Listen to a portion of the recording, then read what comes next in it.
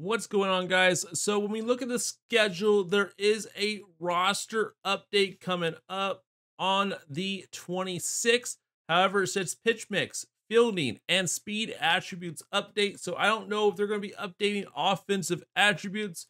However, last year they did update offensive attributes as well on cards. So might be one of the biggest roster updates ever. I don't really have any fielding and speed attribute update predictions, but I do have some offensive guys that we're going to go over in today's video just in case. And if they don't do an offensive update, these are guys that we can hold maybe longer term that could be playing well right now.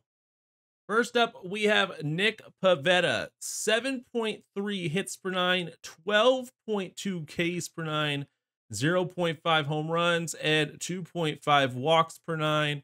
Obviously, if he could limit more hits right now, his Ks per nine are pretty high. His hits per nine are not too bad at 7.33, pretty much the lowest of anyone that we're going to go over in today's video. So I could see him getting a +1, maybe a +2 if he keeps those Ks per nine high and those hits per nine low. Now, an honorable mention that I just have because he got supercharged. So I sold off like 200 of Devers. I still have 209 of them. But if he hits well against lefties or he just hits really, really good against righties, he could definitely get a bump. It's hard to see him go diamond unless he gets some type of fielding upgrade over at third base. But obviously, that's kind of like a slim chance. But if he hits good against lefties, I can see him going up, or if he just like limits strikeouts with that vision and stuff like that, could definitely see him go up. Another one is Jack Flaherty. Now, I don't have his stats on hand, but I know his last start was also really good. His price reflects that, almost 2,600 stubs. I got him near quick sell price around, I think, 15 to 1,700 stubs. So I might start selling some of him off just in case he goes down. But I definitely like Jack Flaherty to go diamond in this roster update if they are updating pitchers and attributes. Next up is Bobby Witt Jr. Now, Bobby Witt has 5 hits against lefties, batting .556 with a home run and a .444 ISO. And against righties, he's got 17 hits, batting .370 with 3 home runs and a .283 ISO. Now, as you can see, against righties, he has definitely room to improve with power as well as against lefties. They could definitely up his power versus righties and his lefty numbers in this roster update. 82 fielding, I think, is pretty good. However, I've seen people say that he could get a defensive upgrade even with that 82 fielding in this update, maybe even a reaction update. Another honorable mention, I like Josh Hader. Why I like him, he's at quick sell price. I don't really see him going down this update. And if you can get him around quick sell price, you can almost flip him right now and make some like stubs, like 200 to 300 stubs per flip. That's a pretty good profit margin. And then if he goes up to an 83 or 84, then you're guaranteed that profit margin. And I like him a lot for that reason. Next up is Christian Yelich, 6 hits versus lefties, batting .300 with 1 home run and a .200 ISO. Against righties, he's got 12 hits, batting .343 with 3 home runs and a .400 ISO. I can see his power versus righties going up, and that's what could get him to go diamond in this roster update. We'll have to wait and see what happens if they are updating offensive attributes, but Christian Yelich is on diamond watch.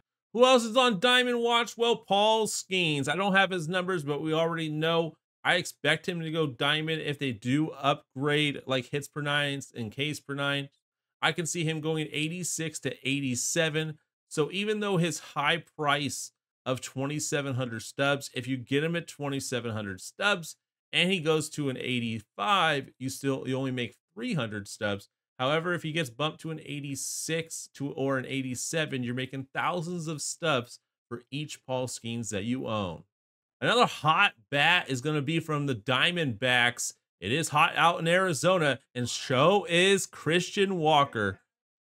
7 hits versus lefties, batting .368 with a home run and a .263 ISO. Versus righties, he's got 14 hits, batting .318 with 4 home runs and a 318 ISO. Definitely crushing righties at the moment. And his numbers are pretty low besides his power versus righties. I can see a contact boost on both sides right here, and that's what can get him into the diamond territory. Once again, Christian Walker is on diamond watch.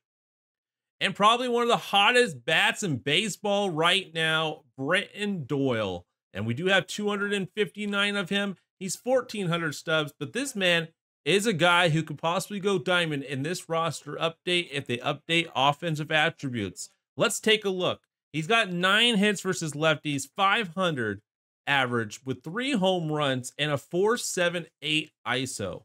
Against righties, he's got 12 hits, 343 average, and half of those hits are homers with 6 home runs and a 600 ISO.